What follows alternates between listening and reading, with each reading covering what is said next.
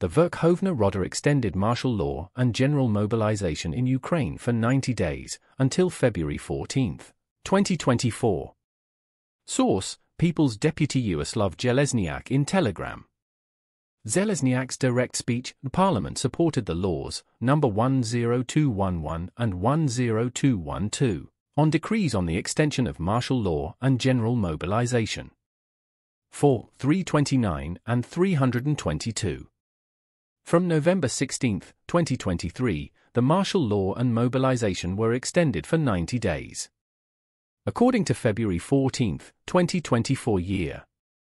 Details: the deputy recalled that this was the 9th vote of the Supreme Council to extend martial law since the beginning of the full-scale invasion of Russia. Zelezniak also noted that this time no one from the National Security and Defense Council came to present the laws, while earlier, at least the Secretary of the National Security and Defense Council spoke.